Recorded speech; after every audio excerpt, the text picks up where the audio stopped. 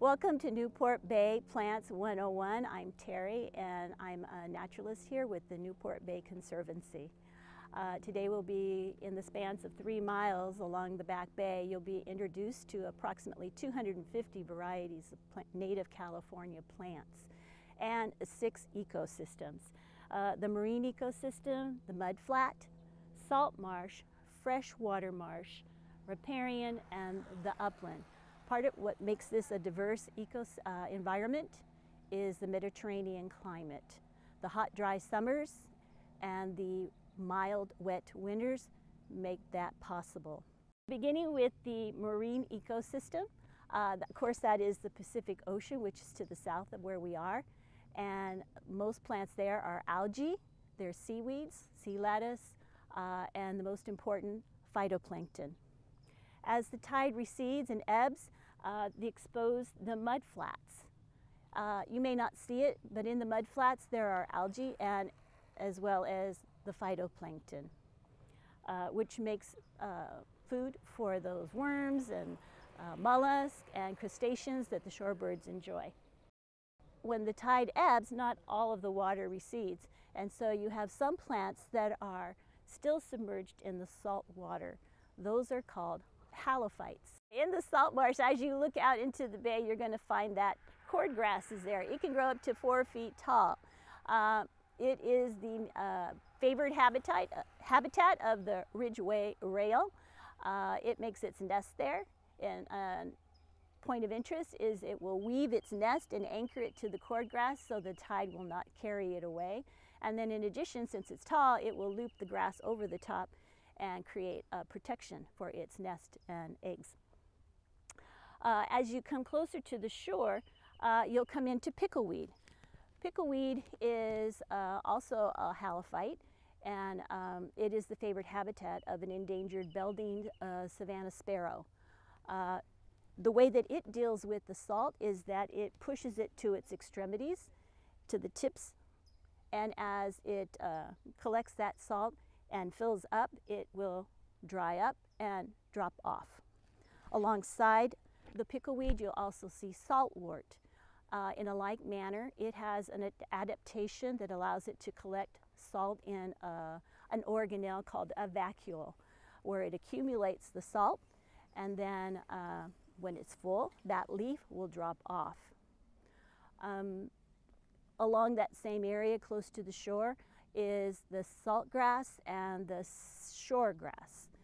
Both those plants have salt glands on the surface, and they collect the salt, and as they fill, they will excrete the salt, pretty much as you and I do. We sweat it out. As you move away from the shore, the soil is also salty, and so you'll find salt bush. It has a salt gland as well and collects the salt and will excrete it or sweat it out. The best place to see those halophytes is at Big Canyon, which is just down the road.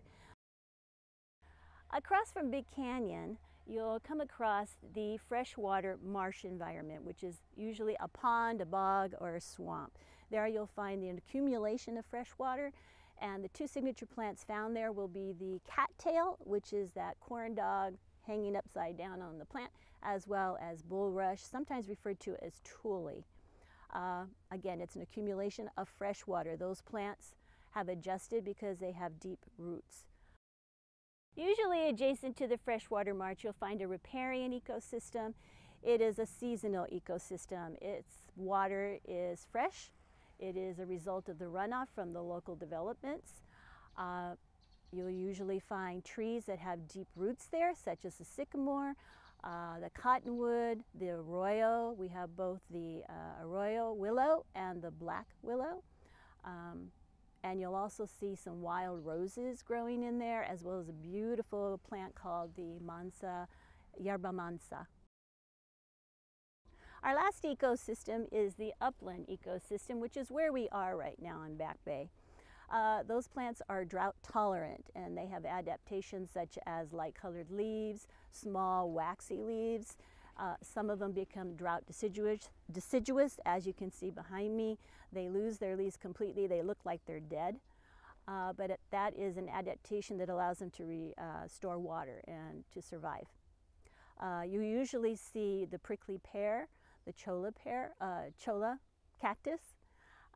Something unique to the prickly pear is the cochial scale, which is usually a white scale on the back of the pad of a prickly pear. And if you squish it, you'll get that red color. It's actually been used as a dye. The Native Americans used that. You'll also see deciduous plants such as the bush sunflower, which is larval food for our butterflies. In fact, a couple of years ago, we had a painted lady butterfly migration come through. It was spectacular. You have the bladder pod, also drought deciduous, and one of the bugs that favors this habitat is the harlequin beetle. It looks like it's black patent leather and has this beautiful intricate design.